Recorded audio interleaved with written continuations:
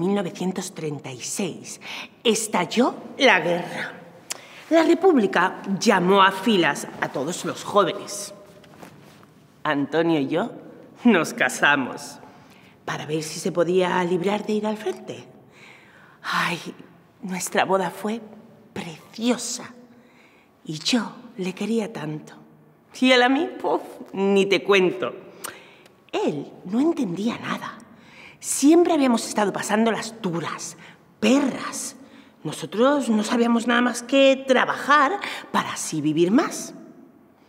Como te he dicho antes, la primera vez que vinieron a por Antonio se libró alegando que estaba ciego. Y en cierto modo, en realidad, pues era verdad.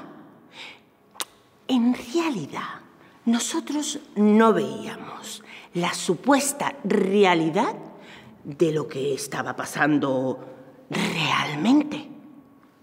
A nosotros dos, la República no nos había cambiado la vida en nada.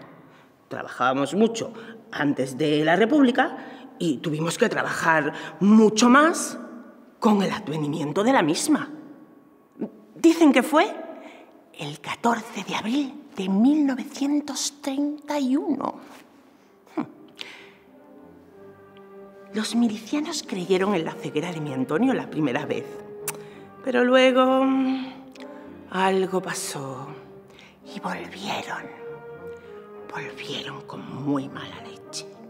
Nos llevaron presos a los dos. Bueno, a los tres, porque yo ya estaba preñada.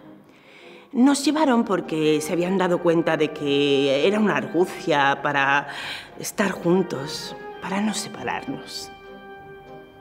A Antonio lo llevaron a la cárcel del Ingenio, pero a mi hija y a mí nos llevaron a la prisión de las Cachas Coloradas.